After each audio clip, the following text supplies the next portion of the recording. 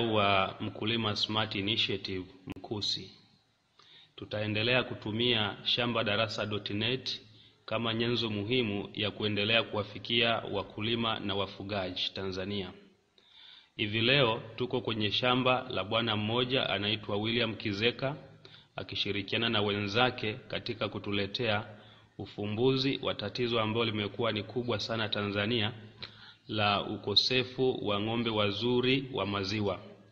Katika shamba hili la mfugaji huyu tutaenda kuona ng'ombe mbalimbali ambao wana uwezo mkubwa wa kuzalisha maziwa ukilinganisha na wale ng'ombe wa kawaida ambao tumewazoea wanaotoa maziwa si zaidi ya lita 12 kwa siku. Ng'ombe hawa wa William Kizeka na wenzake wana uwezo wa kutoa maziwa lita kuanzia 20 hadi lita 45 kwa siku kwa ng'ombe mmoja. Lakini katika maelezo tuliyopata moja kwa moja kwa mahojiano na mkulima huyu, tumepata taarifa kwamba katika historia ya ufugaji wa ng'ombe wao ambao asili yake kubwa wamekuwa na shamba kubwa liko Machakos nchini Kenya, lakini pia kwa hapa Tanzania wamekuwa Arusha, wamefanikiwa kuwa na ng'ombe ambaye amewahi kutoa hadi lita 52. Ni matumaini yetu kwamba na kama tulivyojadiliana nao wanaendelea kufanya utafiti ili waendelee kupata ng'ombe wazuri zaidi, na hivi sasa kuna uwezekano wa kuja na ng'ombe ambaye historia yake ana uwezo wa kutoa hadi lita 100 kwa siku za maziwa. Sasa kama unavyoona kwenye video hii, hawa ng'ombe wako wa aina mbalimbali kama unavyowaona kwa rangi zao.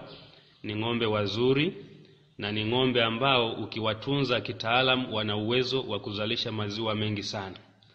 Kama unavyomuona huyu bwana mwenye t-shirt anavyotoa maelekezo pale, na mtaalamu wa shamba darasa au Mkulima Smart Initiative, basi ndiye mhusika ambaye utaweza kukutana naye siku utakapohitaji ng'ombe mzuri wa maziwa. Na ng'ombe hawa ili uweze kupata uzalishaji mzuri inafaa basi uwe na banda bora. Kama unavyoona banda hili lina pande mbili.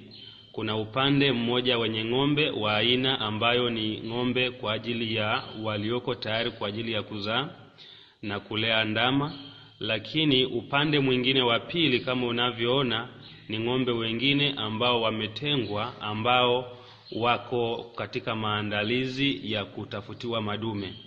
Sasa katika shamba hili basi utaweza kuona pia ili uweze kufanikiwa ni vizuri uweze kuwapatia chakula cha kutosha. Kama unavyomuona kijana mwenye t-shirt hiyo ya kijani ni kijana ambaye anajaribu kutoa matunzo na kuwalisha ng'ombe hao ili uzalishaji wake basi uweze kuwa mzuri. Ng'ombe wakati anakamuliwa ni vizuri akawa anapata chakula ili aweze kudondosha maziwa ya kutosha. Lakini banda hili pia ukiangalia juu yake ni kama kuna speaker.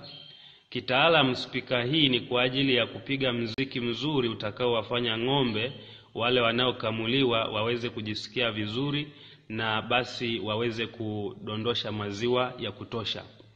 Ng'ombe hawa ukiwapatia chakula cha kutosha unaweza ukakamua hadi mara 3 kwa siku.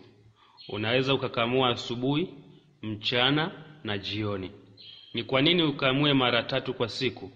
Ni kwa sababu utoaji wa maziwa ni mwingi sana. Usipokamua mengine yanaweza akatoka yenyewe. Lakini ukiangalia vizuri kwenye video kuna kama kapeti ziko kwenye vyumba vya hawa ng'ombe. Hizo ni kapeti maalum, ni kama kitanda kwa ajili ya hawa ng'ombe kulala. Usipoweka hizo kapeti maalum, maana yake hawa ng'ombe wanaweza wakaathirika na michubuko kutokana na sakafu kuangua. Sasa ukiweka hizo kapeti vizuri zitawasaidia ili kuhifadhi ngozi yao iweze kukaa vizuri. Ni vizuri pia kufanya usafi kwenye mabanda mara kwa mara. Unapofanya usafi unahakikisha kwamba ng'ombe wako. Sasa kwa hawa ng'ombe ambao tumewapata ni mkombozi kwa wale wafugaji ambao wamekuwa kiwasiliana na sisi mara kwa mara, na kwa maana hiyo basi kwa yule anayehitaji ng'ombe awasiliane na sisi kwenye namba za simu zinazoonekana kwenye video hii. Lakini pia unaweza kwa wale ambao watahitaji mbegu baada ya kupata ng'ombe hawa, maana yake ni kwamba watawasiliana na sisi, tutakuja tutawapandikiza kwa mrija. Hii ni ili kukwepa matumiaji ya madume ya mtaani ambayo uzalishaji wake unaweza ukawa sio mzuri. Kwa hiyo endeleeni kuwasiliana na sisi kwa huduma zetu ambazo zimeweza kuwa ni bora, na tutaendesha kwamba katika shamba hili unavyoona hawa ng'ombe wanapendeza ni kwa sababu chakula kinachoandaliwa pia kinaandaliwa katika mazingira mazuri. Katika shamba hili la huyu mkulima amefanikiwa kuwa na mashimo mbalimbali yanaitwa silo kwa ajili ya utengenezaji wa chakula kitamu kinaitwa silage. Sasa mashimo hayo unaweza ukayachimba tu, mashimo sio makubwa sana, lakini katika eneo dogo la shamba, na yale majani unayoyavuna kama unavyoona katika eneo hili, kabla ya kuweka kwenye hao mashimo unaweza ukakatakata kwa kutumia mashine unayoiona hapo mbele, au unaweza ukaingiza kwenye shimo kwanza, alafu inapotengeneza chakula kitamu ndio unaenda kutumia mashine kwa ajili ya kukatakata. Mashine hizi ni mashine ambazo ni nzuri sana kwa ajili ya kukatakata majani ili mnyama au ng'ombe aweze kula chakula chote bila kubakiza. Mashine hizi unaweza ukakata majani hata zaidi ya lori 10 kwa muda mfupi tu kwa siku moja.